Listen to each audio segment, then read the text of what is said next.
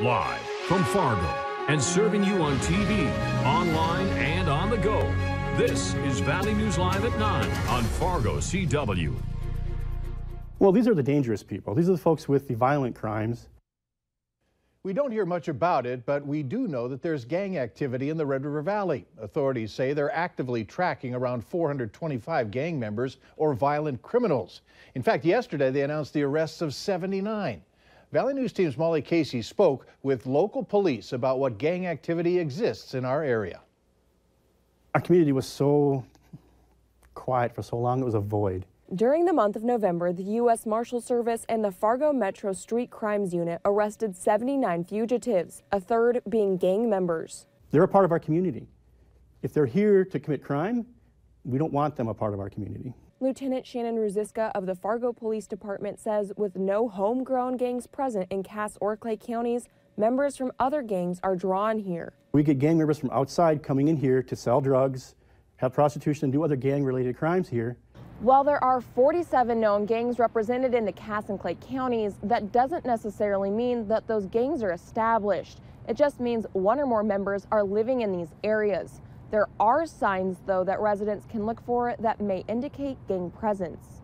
If you see people putting up graffiti, which looks like it might be gang graffiti, let us know. Lieutenant Ruziska says gang graffiti often includes 5 or 6 pointed stars and crowns, tridents, or numbers. And tattoos can be a giveaway, too.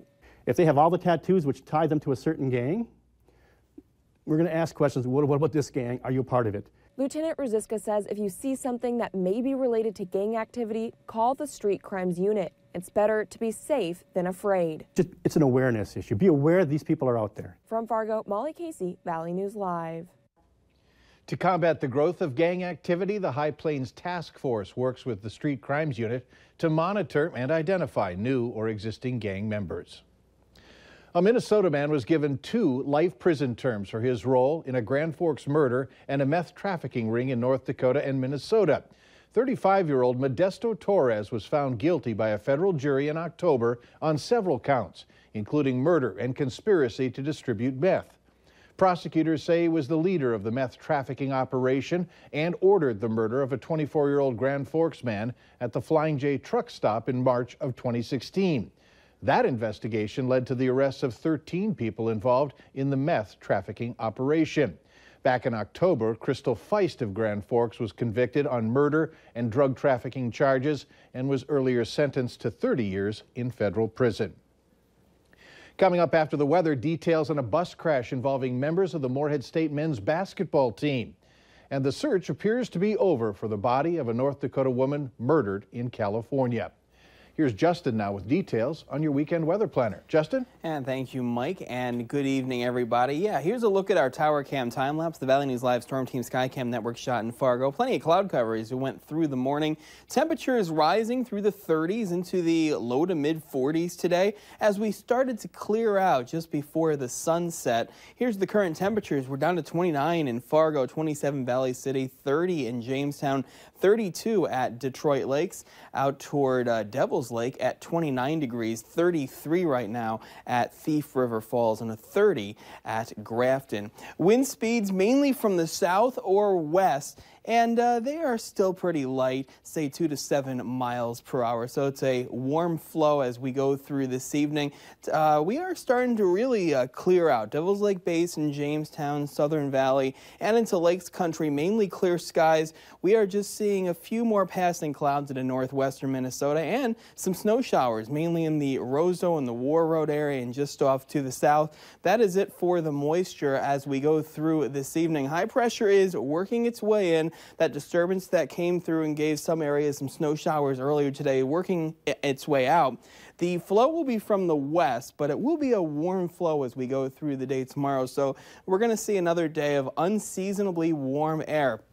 We're going to stay into the mid to upper 20s as we go through this evening as we keep that south or southwesterly flow. Now, plenty of sunshine as we go through the day on Saturday. Temperatures ranging from the upper 30s to the upper 40s with just a few passing clouds mainly off to the south. Fargo sees a high temperature of 47, and that is about 15 degrees above normal for this time of year. Plenty of sunshine with the winds light from the southwest. Elsewhere across the region, northwestern Minnesota, the cool spot into the upper 30s. Jamestown at 46 tomorrow, and Lakes Country into the lower 40s with plenty of sunshine to go around. And then for the day on Sunday, we are going to see an increase in the clouds. A system is going to be off to our north and to our west, but most of the moisture from it will stay out that way. Another day for your Sunday where temperatures will be well into the 40s, and again we should be into the upper 20s for this time of year. Here's the photo of the day. It's called Fire Sunset in Comstock. Thank you, Tiffany, for this one. We'll use it in the background of the 7-day forecast. There's your 47 on Saturday. We got mostly sunny skies, increasing clouds Sunday, a high of 50, and then temperatures start to fall. 32, a morning high, falling all day. We're going to be into the mid-20s by Tuesday. The wind picks up to start next week with a slight chance of some snow showers both days. 20 for the day on Wednesday. We've got partly cloudy skies. Then for Thursday, another chance of some snow showers. Temperatures staying into the lower 20s. The wind does pick up again, become breezy, and even colder air behind that system for Friday. High of only 15 degrees under partly cloudy skies. It's a solid tailgating forecast for tomorrow. Hey, very good news. If you have outdoor plans tomorrow, temperatures still well above normal. All right, thanks. New at noon, new for you at 9 tonight. 4 people were hurt in a crash involving an MSUM men's basketball team bus. Among the injured are 3 under the age of 10. Authorities say it happened 30 miles west of Jamestown on I-94 this afternoon. A semi had to swerve to miss a stopped vehicle cut in front of a car, causing the MSUM team bus to rear-end the car. Now, the driver of the car, 34-year-old Joel Hill of Fargo, along with 3 kids, had to be taken to Jamestown Hospital for minor injuries. The children involved were aged 9, 5, and 18 months. No one was hurt in the team bus that held 20 people. The team had a game scheduled tonight in Bismarck. We're also following new developments tonight out of California, where authorities say that they believe they have found the body of a former Bismarck, North Dakota woman in a Southern California desert. The news comes as family and friends were honoring her life with a funeral in Mandan today. Army veteran Julia Jacobson went missing Labor Day weekend. Detectives found the remains of an adult female and what they think are the remains of her dog near a rest area in Cactus City. That's east of Los Angeles. Now, at this point, police cannot confirm the identity of the woman, but say that Jacobson's ex-husband, Dolan Ware, cooperated with officials, which led them to that location. We used a San Bernardino County Sheriff cadaver dog known as Ellie that came out to the area and found a shallow grave. Within the grave there was some remnants of an adult female and dog that was found. So the coroner is here and working on the crime scene, and we'll be investigating to get confirmation. Dolan Ware was arrested back in January on suspicion of murder. Still no word on the total damage at a South Fargo apartment building today. It started with a small kitchen fire at the 4400 block of Calico Drive. The sprinkler system knocked the fire down by the time firefighters got there, but the sprinklers continued to pour out water, which flooded the 4th floor apartment and others below. At least 3 apartments had to be evacuated. The Red Cross, we're told, is helping them until they can return home. Investigators say that no one was hurt in this incident. It's on to sentencing for a Minnesota man who was found guilty of attempted murder of a police officer. In March of 2016, Jan Michael Wangstead of Breckenridge was involved in a standoff at the Roadway Inn in West Fargo. He held police at bay for 4 hours. They say he shot at them. No one was hurt. SWAT investigators eventually talked Wangstead out. The sentencing date has not been set. He is already serving 5 years in jail for a terrorizing charge related to the same incident.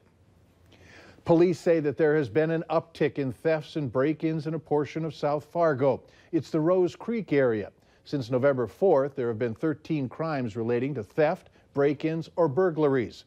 Police say some of those crimes are forced entry. I've lived here for 25 years, and we've generally had a very, very safe neighborhood, but I suppose no neighborhood is immune anymore. You just never know, so it's always good to be vigilant. Hetland adds that she still feels safe in her neighborhood because she has a secure alarm system. If you need help uncovering fraud or corruption in your community, call this number on your screen. It's our whistleblower hotline. The number is 701-237-6576. Call the number and leave your tip. A member of our investigative team will get on the case and go to work to expose the truth. A Fargo man is offering a reward for information that hopefully will lead to a tree that was stolen from outside his home.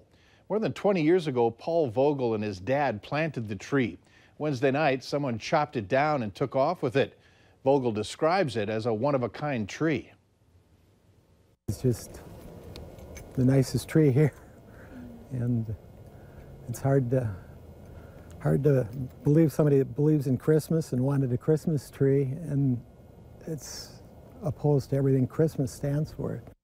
Vogel adds that whoever took the tree is a real-life Grinch. The reward would also cover information on who the Grinch is. Holiday lights are taking over Lindenwood Park in Fargo again this year. It's the 19th annual event put on by the FM Sertoma Club. We were there for the grand opening tonight. It features 79 colorful displays. There are plenty of opportunities to cruise the park this month and take in the lights. They'll be there through December 31st from 5:30 to 10 at night. Admission is $6 per vehicle, or if you want to reduce your price by $1, simply bring along a can of food. It'll be donated to local food pantries. A bus or limo will pay $10. The money from all the vehicles will go through the park goes to local charities. Still ahead tonight, Senate Republicans